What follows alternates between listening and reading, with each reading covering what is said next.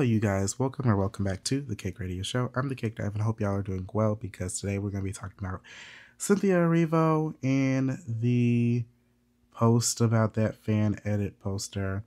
For those who don't know, Cynthia Erivo is a Broadway star and singer and actress who is about to get her big moment with Wicked Part 1 and Part 2. Part 1 coming out this year. I'm going to keep calling it Part 1 because I don't know why they keep pretending this isn't a Part 1 of 2. We're getting 2 installments, y'all. Get ready. You know what you're getting into.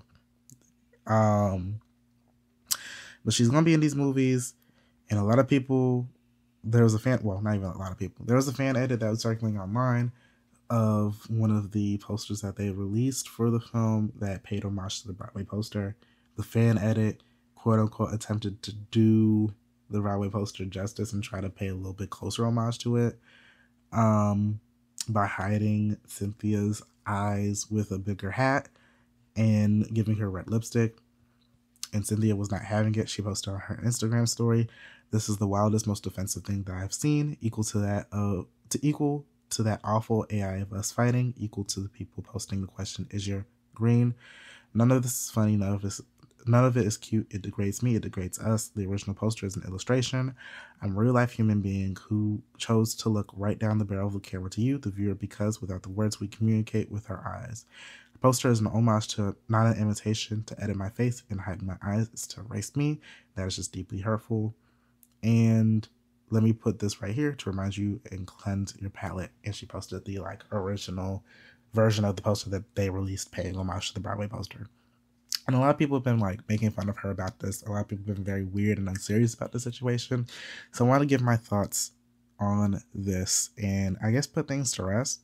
For starters, I don't think Cynthia is necessarily wrong for being upset.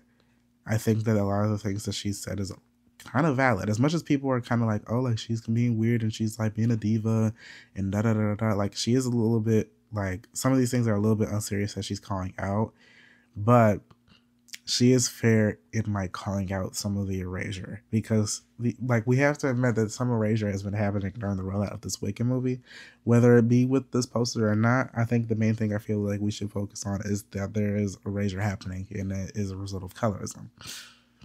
And a lot of people have been acting very weird when the film's been promoted and putting a lot more focus on Ariana instead of Cynthia, and being really weird when Cynthia gets her props for a role in a movie that's based on a Broadway musical that is focused on the character that Cynthia is playing. And I think that's just something that we have to acknowledge, whether it's when the Oscar submissions were revealed and it was revealed that, Cynthia was going to be submitted into best actress for a leading role, and Ariana Grande was going to be in best supporting actress for Wicked. And a lot of people were being very weird, being why isn't Ariana also being submitted in best leading actress? Why is she in supporting? Da da da da da. And some of those people are hardcore Ariana stans trying to get her her flowers and all that type of stuff. But on the other hand, they are ignoring the fact. Well, some of them are just very stupid, but some of them are just ignoring the fact that, with Wicked, for those who even have this basic understanding of what that story is even about, Cynthia's character is at the forefront. This is the Wicked Witch's tale and how she became the Wicked Witch. And Glinda the Good Witch, who is played by Ariana, is a supporting character in this. She does have importance. Supporting characters do have importance to these stories. But she's not the lead in this by any means. This isn't Glinda's story. At least, and Glinda will appear in the story, but she's talking about the Wicked Witch's story. Elphaba's story. That's not how you say her name, but anyways. I think that her talking about this and you could tell that she's passionate about her wanting to give y'all the Wicked story as they intended, and she's very passionate and excited about this, and as she should, because this is a very major moment for her. But on the other hand, you can acknowledge that this is singling out the poster is a little bit odd.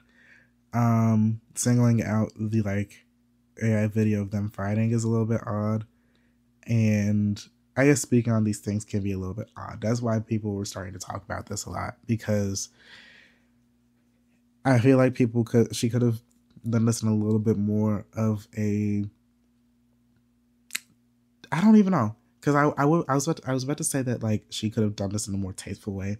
But on the other hand, I feel like if Ariana spoke out about these things, I don't think people would have given this. Like, I feel like this is an act of colorism, because again, I feel like people wouldn't have given this the amount of like vitriol and like negative reaction that they gave, you know, Cynthia in this moment. I feel like if Ariana came forward and was like, hey y'all, I know you guys are excited about the Wicked movie, but like the AI video is weird and this edit is weird. If she said anything about that, like I feel like people would have I feel like some people would have been like, oh, like that's fair on Ariana, and they wouldn't have given this that big of an issue. And there probably would have been some fans being like, or some people be like, oh, like Ariana's taking this too seriously, da da da da da. But like fans would have hushed her up, whereas with like, and hushed them up and been like, yeah, like, but this is a human at the end of the day. Whereas with Cynthia, they just kind of throwing her to the wolves a little bit. They're just like, okay, like, here you go, Dan. Like, oh, like, you're a diva, you're weird, da da da da. Like, we gotta acknowledge that there's a little bit of colorism at play here, and that's very weird. And again, that's not to say that, like, her singling out this poster, here singling out, like, the AI stuff, and, like, the is your green moment isn't odd. And I know I keep saying that without expounding upon it, but, like, the is your green meme has existed before the movie even rolled out. It has always been a meme that people have done. So, like, some of these things have existed before we even got the rollout for Wicked. The fan edit, I feel like, is just, like, while it is odd, it is something that you got to charge to the game a little bit, because when it comes to these big major movies, the moment that something that's, like, inspired by previous IP, the moment that there's something in there that audiences don't see as like a pure homage to the original, they're gonna start doing fan edits and trying to get on Photoshop, acting like they got it. And it's just a good example of seeing that like a lot of people can't do this Photoshop shit. A lot of people can't do this marketing shit for real. So like, leave it to the professionals. And like with a lot of these actresses who like have to deal with stuff like this, like with Halle Bailey with The Little Mermaid, when people were, you know, racism aside, because that's a whole different, that's something that's similar to this conversation, but I want to focus on like the fan edits and stuff like that. Those who were editing her hair to like make it red, and those who were like adding a lot more color to make things a little bit more vibrant, compared to like the trailers. So not only were they not letting the film come out, they were trying to do a lot of things to write the film off before the film even came out, and the film was incredible, by the way. They also showed that they really don't know how to edit for shit. Like a lot of those edits look really bad. Like Halle Bailey, it's a good thing that they did that when they had Halle Bailey play as Ariel, they went with a brown hair like color and look, because she would look fucking crazy with some red hair. Like, hello, like there's a reason there's like costume designers and those who are like designing these looks for a reason for this film, so that everything looks good on screen. And while the original poster that they like paid homage to, it's okay. I don't think it's the best poster in the world. It does pay homage in a way that like fits the film adaptation of Wicked. And the fan edit that they posted looks fucking awful. Like, no one's trying to say it because like the Cynthia Erivo drama came out and everyone's trying to act weird about it, but that fan edit looks fucking horrible. Y'all, it looks like they made Cynthia Erivo look like Tokyo Toni. Like, what is, like, and y'all trying to act like this looks good? Like, whatever Cynthia said aside, the poster just don't look good. Like, hello? And, you know, some people have also, like, resurfaced, like, the tweets. There was, like, a lot of tweets that were going around from people, like, being like, oh, like, I wonder if Cynthia still has the, like has those feelings about how she feels about, like, African Americans like she did in the past. And I personally tried looking up those tweets. I hope somebody in the comments on YouTube or Spotify can let me know like what exactly she said and can like cite exactly what she said verbatim, because I tried looking for these tweets. And one of the tweets she was like, yes, they were out of poor taste, because one of the tweets she like called like an African American accent, like a ghetto American accent, which was very offensive. But there was that in which like she did come forward during like the Harriet rollout, because she was playing Harriet Tubman at that time when the tweets started resurfacing. And she was like, oh, like, y'all didn't give me the floor to really speak on this. Like, I wasn't trying to say anything with any real intent. Like, this was me trying to quote a song that I made when I was like 16, da da da da da. And she did own up to it. She's like, oh, like, she did it in a way that was very PR. She like, oh, like, I love all my people. Like, the fact that like I wouldn't be playing this role if I didn't love my people. And that's all my people, da da da da da. There was like another tweet that popped up in which she was just like, oh, like, African Americans see Black British people as like, or like actors as like a separate thing within the acting world. And that wasn't necessarily anything offensive. Like, that's definitely something that can be raised for conversation. So were some of the tweets out of poor taste? Yes. Did she apologize for it? Sort of, kinda, in a PR way. Do we have to hold her against this? Do we have to always hold her against this? I don't necessarily think so, because I think that at the end of the day, like, it wasn't, at least the tweets that I was pulling up, they weren't anything too awful. Like, they were bad, yes, and they were in poor taste, but I think that she tried her best to try to clean it up, and I think that we can just leave it at that. Like, I don't know how long we gonna have to, like, feed her to the wolves. Like, do we really have to feed her to the wolves over this? Like, a lot of other Black people too have said so much worse, and we've just been like, okay, like shade room comments, we saying the worst things on earth, and we just like, okay, ha ha ha. You know, we've had like Boosie, and well, let's actually stick with some like actually talented people. We've had like Carisha and like the City Girls, and like even Nicki Minaj say like very offensive things before, and they've been like, oh, like, I'm not really gonna apologize for that, or they've apologized, but they're just like, I still have those feelings. And some people have been fine with that and just kind of charged it to the game, while others are like, yeah, that's fucking weird. I don't think what Cynthia said in those tweets was like the end of the world. I think some people just really want to get at her a little bit.